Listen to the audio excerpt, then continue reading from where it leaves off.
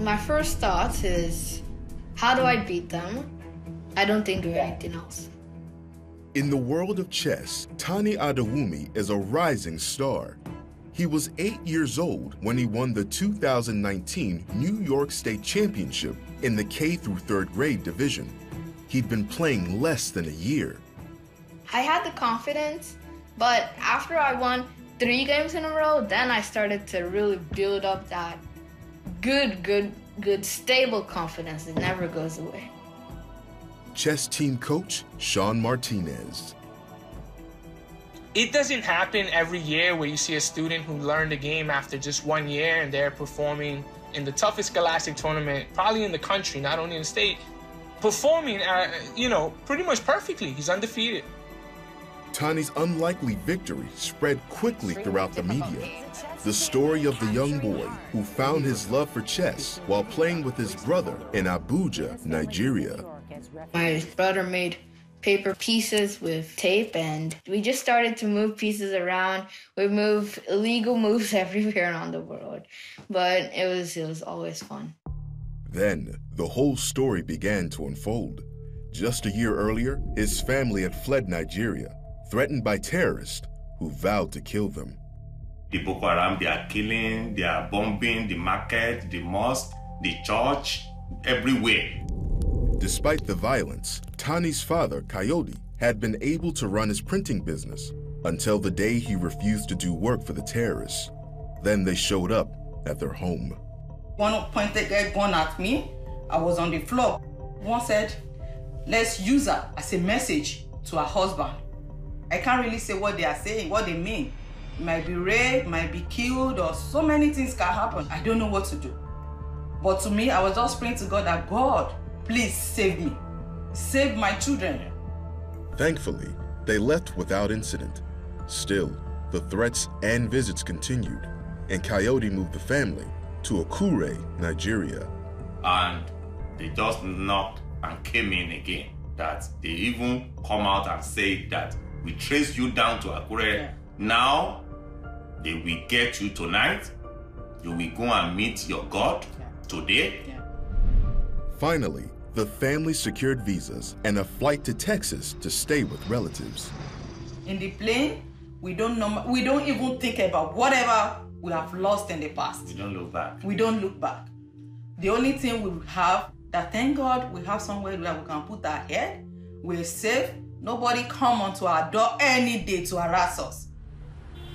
In December 2017, after a short stay with their relatives, they landed in a homeless shelter in Manhattan. Tani, now in 3rd grade, joined the chess club. At once, his coaches saw he had talent, passion, and a work ethic he learned from his parents. He worked his butt off, and that was one thing that really separated him from many, was like, when it was time to have fun, he wanted to practice. And when it was time to play, he was the first one there at the board. I was always pushing. Even if there was no prizes, I just wanted to have that feeling that I'm doing well. As Tani ventured into the tournament arena, victories were scarce. His mother, Oluwatoyin, would pray with her son, explaining that it takes patience and prayer to find success. And when he was praying, he said, God, I want to come back home with trophies, because he used to see trophies in their chest room. I said, yes, God answered your prayer, but it might not be your time. The time and success was coming as he started racking up the wins. I don't really think about who I play. I just play the game and go to the next round. Play the game, go to the next round. With the New York State Championship coming up in March 2019, Tani's coaches decided to take him with the team. Even then, he wasn't expected to go far. However, miracles do happen. Out of 73 players, 8-year-old Tani came out on top. The coach said, Tani, did you know what you just did? Did you know what just happened? So the director just grabbed him, threw him off. Tani understood what his mother had said about God's timing and prayer. He helped me with chess, so he gave me the confidence.